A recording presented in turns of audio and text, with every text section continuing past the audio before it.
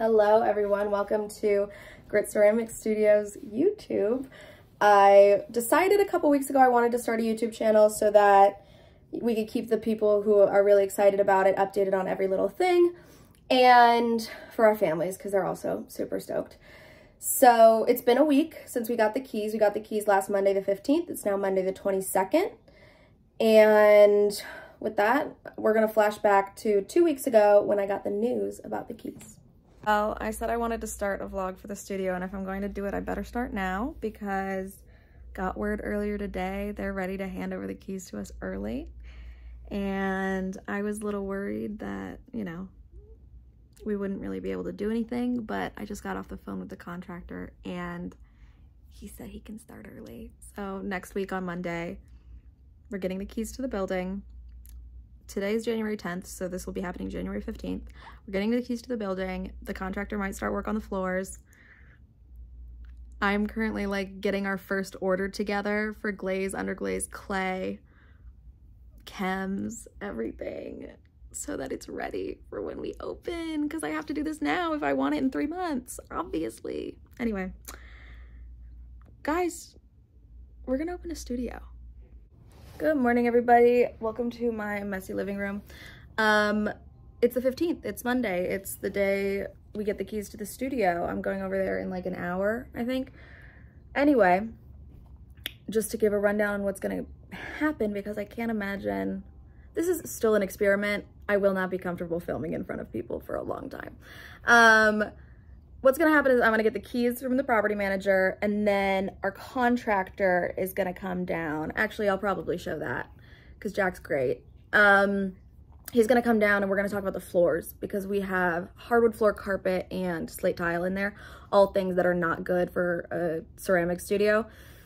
Luckily, there's concrete underneath the flooring, so we just have to rip it up and polish the concrete in order to have a workable surface, but we can't do anything else until, you know, 2,000 square feet of terrible flooring is out of the building. So that is the first project. Okay, I have to warn y'all before I take you in there, this is gonna be a little bit disappointing. There's no light in there, so it's really dark, but you'll get an idea of the space. All right, it's really dark, but actually not as bad as I thought it was gonna be. You can still see a good bit. Here's the big main area. Here's a little office area with carpet that we have to rip out.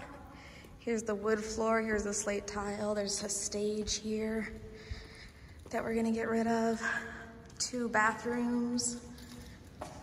This is going to be our little kiln room back here.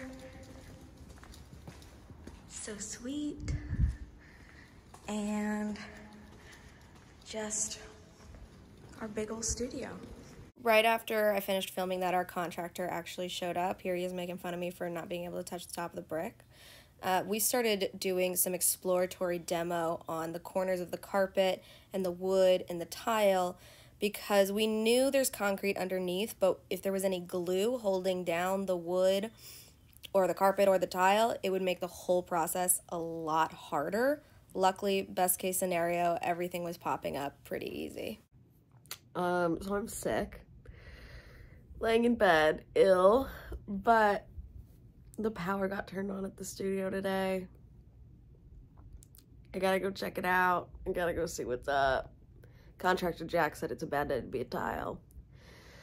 So that means he's starting on the tiles today. This was Thursday. I was not well enough to leave the house in the end, but thank goodness for Contractor Jack's Instagram stories. We have this clip at least. Okay, hi, we're at the studio. It is Monday, January 22nd. We're meeting the electrician, and we're gonna go in and see what Jack is up to on the floor. Okay, we were talking to the electrician, he just left. We were talking about removing all of these lights out of here. We don't know if it'll happen. And we were talking about our kiln room. It's so scary right now, but that big ass fucking exhaust fan, I don't know if I should curse, whatever. It actually works. We were really worried. We didn't think it was going to work. It totally works. We're good. Jack is still working on the floors. Show them my progress. Yeah, your beautiful progress on our floor. Got a good bit of tile out. Next, One of the things we have to worry about too is that they nailed all of the wood that used to be here to the floor. So there's a ton of nails. Jack took it out in like 10-foot sections, so hopefully we can use it for a desk or a little bench and have a nice little history of our building in our decoration. So just got home from the studio with Meg. I am still recovering from my illness, so I sound like this. Yeah, electrician's on it. Jack is still working on the floors. The exhaust fan, that was a big risk when we agreed to this building, is that we could have made it work if the exhaust fan didn't work, but the fact that the exhaust fan does work is huge. That's gonna cool down the kiln room a ton. Kiln rooms can get up to like 100 degrees higher in the summer, and it can just be awful. So really great that is not gonna be the case for us. Probably we're gonna have some nice airflow through there. I think this is a pretty good place to stop our first video. 1 full week of work on the studio. Started Monday the 15th, it's now the 22nd.